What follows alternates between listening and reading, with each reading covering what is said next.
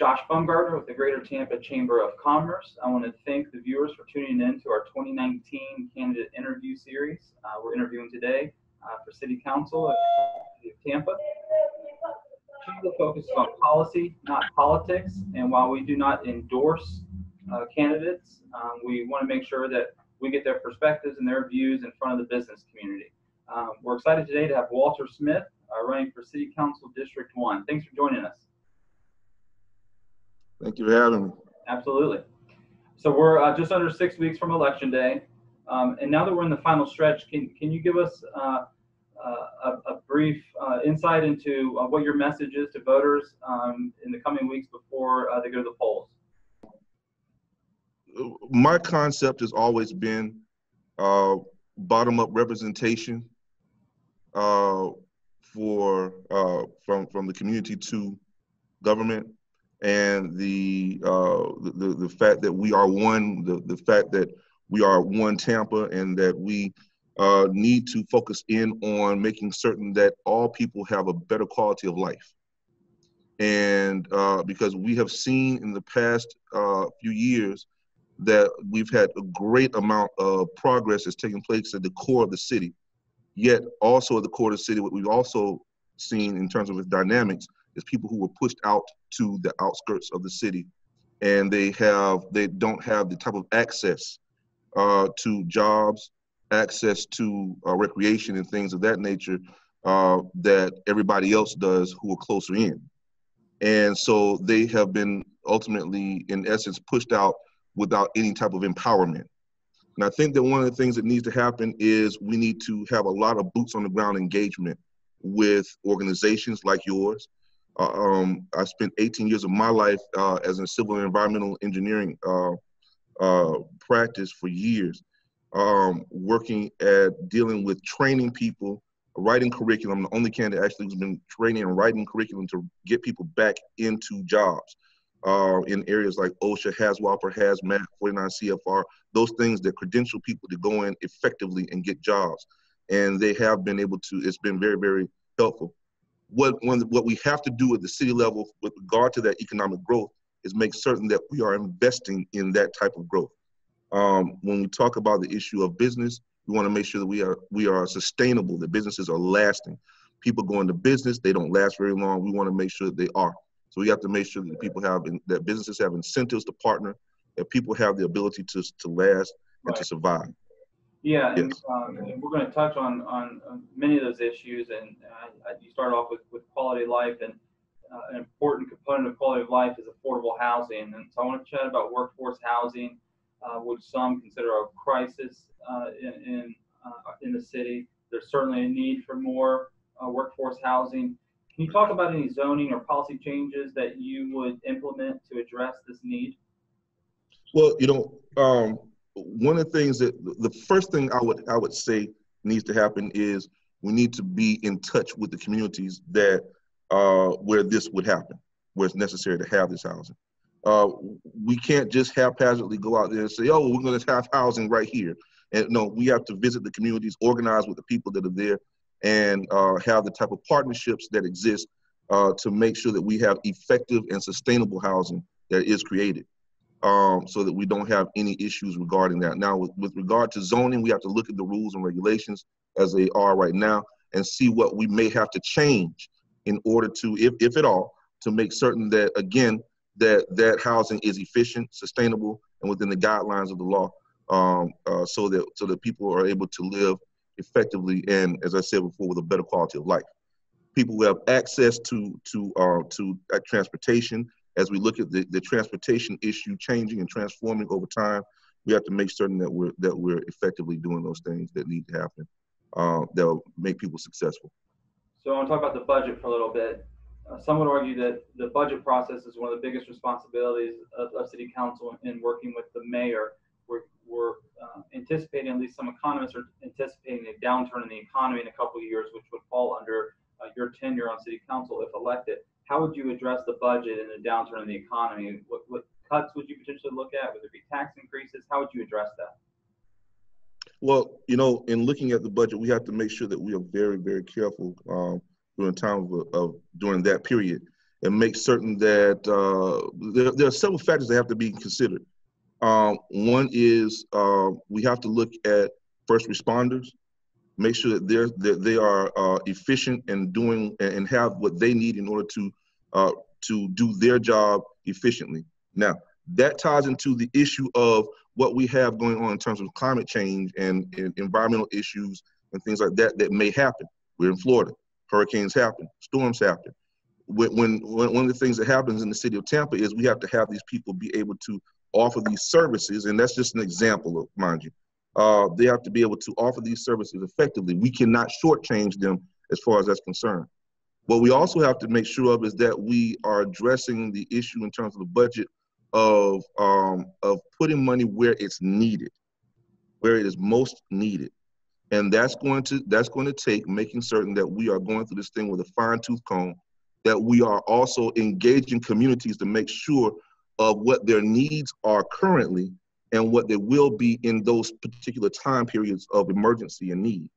And make sure that we're putting things away and storing things that we need in order to be able to properly address those issues when the time comes, when that happens, because that's almost inevitable that will happen with the type of things we're seeing right now with the economy. It goes through changes. We will see those changes, and we have to prepare ourselves appropriately. But that has to happen. That's one of the main things we want to make sure happens, right, that they're secure. But also, we want to because they have to be able to protect the people, right? And the people have to also be very secure in terms of access to medical needs and things of that nature. And we have to make sure that those priorities are handled first and foremost. So we have to really take a look at those holistically, right, when it comes down to it.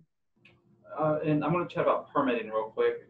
There seems to be some growing frustrations and difficulty in the permitting process in the city. We've heard from some of our members and folks in the community. We obviously want to make sure it's a safe process, permitting, but it also needs to be an efficient one for businesses and residents in the city. How would you address the permitting process if elected? Get rid of those things that are just frivolous points in the process.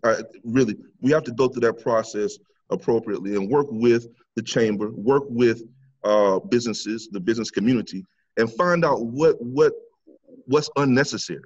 We have developers right now who started out doing jobs and had to stop, just back right out of it. And the reason they backed out of it was because there's too much red tape. That hurts our economy. That hurts us badly because that is infrastructural work. That is work that has to be done in terms of buildings and resources and recreation and things like that that could really help our tourism in a big way. But when people back out because there's too much permitting going on, that doesn't help anything. The fact that with parking, for instance, right? You have the builders that are really not happy with some of the things that happen and the difficult time they have in trying to get that done. When I was on the Barrio Latino Commission, I looked at some of the stuff that was going on, and I was like, wow, and I spent 4 years on the commission, and I watched that happen. I'm a member of the West Tampa CRA, Community Advisory Council, and we have a heck of a time going through those things with a fine-tooth comb to make certain that we can to understand how that works. Now, being in the engineering field, I see it all the time. I teach right now in the classroom as a science teacher, but on the side, I still consult, And I can tell you right now, I do land use and things like that all the time, and I see the difficulties that people are going through. I was a safety engineer and manager for the armature works. Mm-hmm. I saw some difficulties there in the surrounding area, right? And people that wanted to add more, and they just backed right out. Okay. Same thing downtown, they went in and backed right out. We've got to do something that brings them in, but keeps them in.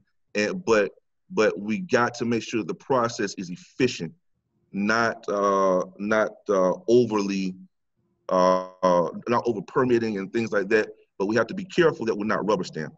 Right. That we're not giving people a rubber stamp just to be building, and it's no good for anybody. there's certainly a balance there that needs to be struck. And There has to be a balance.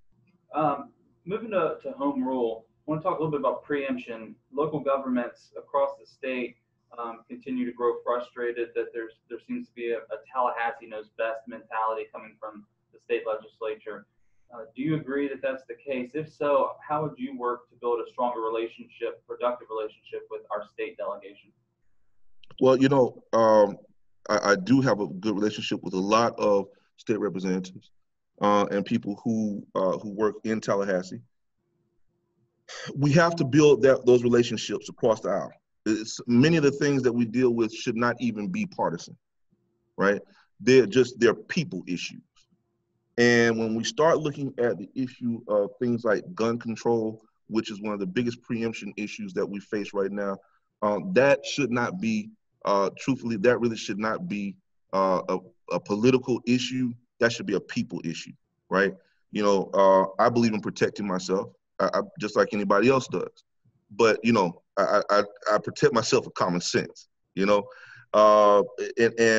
when it comes down to preemption, one of the things that goes hand in hand with working with those people who are lawmakers in Tallahassee is also the concept that we have to work hand in hand with the community. It cannot be trickle down. It has to be hand in hand with the community and local resources and institutions in order to get those rules and regulations going ahead of to beat preemption. Now, given that preemption is if it's set, it's set. Well, that means now that locally we can't do anything in city council except, now that's in chambers. But I always say to people, my job does not begin and end in city council chambers. It begins and ends with people. So that means that I'm going to the Chamber of Commerce. That means I'm going to South Tampa, North Tampa, all those communities, and working with these people citywide in order to make certain that we are addressing those issues efficiently, and there's buy-in from the people. If we don't have buy-in from the people, we're going to get pushback. We get pushback, that's just textbook, we're going to have a problem. And so when you talk about preemption, we have to be on agreement and in agreement that we are able to defend our city, that we're able to defend ourselves. And I'm not talking about guns. When I say defend, I mean defend our rights as sovereign citizens of the city of Tampa and Hillsborough County and so forth. We have to be able to do that. They would tie our hands with everything, and we wouldn't be able to do business. We wouldn't be able to do anything if we allow preemption to take over. So we have to work with communities to do that and organize. Absolutely, and a lot of the things you talked about were potential partnerships, and so I want to move into economic development and specifically public-private partnerships, P3s. They are an asset for local governments across the country. What opportunities do you see for public-private partnerships in the city of Tampa? Anything specific or just overall? Overall, or specific projects, or public-private partnerships are critical. And I'll give you a perfect example. I have met with the members of the administration for the Port of Tampa. And I've worked with the port directly from the standpoint of having people get into jobs. Now, the reason that I mentioned that is because I'm the only candidate, and I can say this truthfully, and you can check the record, I'm the only candidate that has actually written and trained people to go into jobs, hundreds of them, at the port, airport, engineering firms, construction companies, the whole nine. That requires partnerships and effective partnerships that are sustainable. You notice you hear me constantly use the word sustainable, right? Because we have to build a very sustainable city. Now, when we start talking about building a sustainable city, it does take those partnerships, private and public. Now, that means that when you talk about the concept of working with the city, is there something that's missing? Yes. What's missing is the people, right? So what am I doing? I am creating a partnership with the people, with the business community, and with the city that says now that we have a trilateral agreement. That agreement is the best type of agreement to possibly have in terms of partnerships, because you don't get a pushback, you don't have a failure commonly anyway, and everybody seems to be on the same page. Now, when you talk, to give you an example of something, When I do this type of thing and work with people to get jobs, they last. And the reason they last as long as they do is because there is a monitoring process, right? It's part of the partnership. And when you talk about the concept of making certain that things work, well, how are we going to get people into these jobs, right? Well, there has to be an agreement with the trainer. It could be HCC, it could be me, it could be the high tech, it could be any of these groups of people that are making certain that we are training people to go in to do their part to get people ready for these jobs that are coming into the city. Right. If we don't do that properly, then it fails, right? Now we have to have the businesses and the chamber that helps us to bring businesses in and make that connection with businesses that are willing to take these people in and prepare these people and identify through outreach with communities to make certain there's a connection there. Now, if you're talking about public engagement, you're talking about the issue of using maybe the airport, or talking about the airport, getting people jobs at the airport, port, and so forth. Well, same type of thing. That partnership has to be effective, and so that we're not wasting our time, and so that we're not losing economically. We will lose economically if we have a brain drain, if we don't make these partnerships work. We'll have to leave and look for other people from out of town to come in and take these jobs. And the people that are here are going to continue to leave to take jobs because they can't work. Okay. Yeah, so that's how partnerships work, just as an example of that. Talk about connectivity. Obviously, transportation is a big part of that. Just in November, a transportation referendum supported by the chamber passed, injecting new dollars into transportation. We all have transportation lists of projects we'd like to see get done. However, I want to ask you, with these new transportation dollars, if elected, out of the gate, what would be the one priority transportation project you would like to see get done? One of the main things I want to see done, I love, it's hard to say. There's so much in the transportation bit that's up, and it's hard to say because I've seen the buses not go through critical areas like Sulphur Springs where people can get the jobs. That's critical. We got to get that going. We need to make sure that alternatively, inclusively, that we're investing in the type of buses that are going to make clean air, electrical buses, for instance, right? But I digress. That's just one aspect of what we're talking about here. So we talk about connectivity. Yes, that is part of the connectivity portion. Getting the rail lines, the CSX lines, and those rail lines that are just sitting there, we got to get those moving. We got to get those moving. We got to use them because what that does ultimately is that forces us now, because it trickles down from the county to us, that forces us now to make rules and regulations and to engage the community now on the issue of development and revitalization. We have to make certain that those tracks have nodes, they stop in different communities. They pass through communities, and those are critical communities. Many of those communities are poor. And those communities and those people need to be able to get from point A to point B to get to work. But you also have the type of connectivity from University, from New Tampa, North Tampa, and places like that to get to the city, to the core. That is going to be the critical point, and that's why connectivity, the connectivity part is so important. So we got to get those tracks working. That's just one. So I gotta, I want to be fair. Yeah, that priority project, and we appreciate you giving that to us. I want to chat a little bit about leadership. What do you see as the role of Tampa City Council, and how do you see that evolving over the duration of your term if elected? You know what? I've worked with City Council to do a lot of things in the community, citywide. And I say the community, I mean Tampa as a whole. And that's how I see it. It is critical for us to recognize that Tampa is a very diverse city, yet it is very much segregated. Segregated not just by race and ethnicity, no, but also by economics, social status, and so forth. All these things are things that we have to take a look at and work to recondition the city and its people to make a better city. Now, the role that's our role as role models and as representatives throughout the city, as goodwill representatives, by the way. Mind using the word goodwill, okay? Then we look at the issue of our relationship with the mayor. Our relationship with the mayor is one of checks and balances, and must be a very good relationship, respectful relationship. And we have to make sure that we're able to work together in order to make certain that we are doing what we need to do, not just inside of chambers, as I said earlier, but also in the community.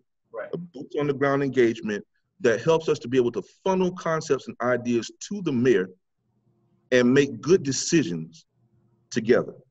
Now, if we can do that, then we will have succeeded. Those partnerships that we talked about earlier, it's all connected. It's all very much connected. I've worked with the Barrio Latino Commission, the West Tampa CRA, Community Advisory Council.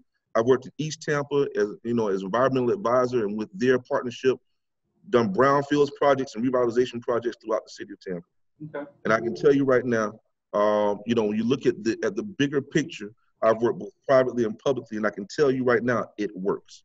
It would work well if we could do that, and that is the role, to make certain that we're using money properly, monitoring that properly, and that we are putting it where it needs to be, so that it's working and sustainably for the city. Great. So we've touched on several policy topics. Is there something that we didn't touch on as a priority of your campaign, or something you'd like to reemphasize? You know what? There is something that we need to really focus in on, and that is the concept of of homelessness. Right? We have a large homeless population in Tampa, very large homeless population, and in the Tampa Bay area. And we have got to work on that, because for us, we might say, well, it's a homeless problem, but really it's a homeless crisis. Because what starts out as a problem ends up being a crisis if we're not focusing in on it in order to make certain that we're addressing it. That means that there are resources that when you deal with the homeless population, you're dealing with a population that uses more resources than those who are not. Okay, you talk about safety issues, you talk about illnesses, you're talking about police, fire, and so forth. That's a problem. Okay, and we need to make certain that these people are working, that they're getting the proper care that they need in terms of mental health in many instances. I know that the Public Defender's Office has worked very closely with the Sheriff's Department and with TPD to create a program that certifies them in being able to train, able to identify when somebody has a mental health issue and what to do with that. We have to make certain that they're not criminalized. Okay. We don't want that. We want to help these people as much as possible.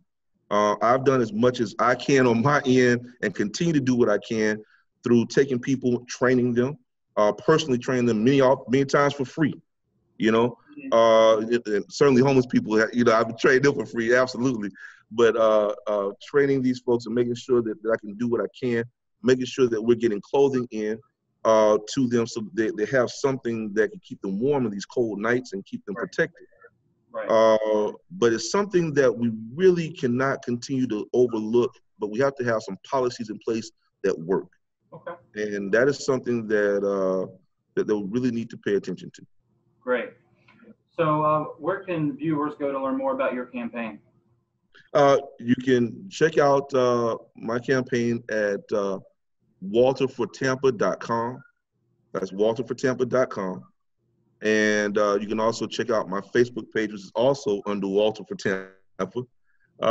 And you can check me out there. I do videos ever so often where I explain what it is that's going on, recap some of the issues of the day. And it's very interactive.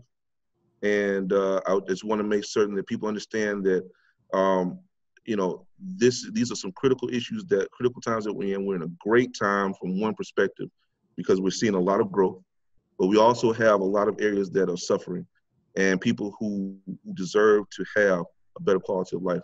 And so, we have the issue of affordable housing that needs to be addressed and all these other issues that we can't cover in this short time period. But I'd love to, Lord knows I want to, but I just want to thank you for the opportunity to speak with you like this and do this interview. And Yeah. I look forward to being on council. Great. And on behalf of our 1,400 members, our board of directors, thanks for joining us, and thanks for your willingness to serve in elected office. We appreciate it. All right. Thank you now. Thank you.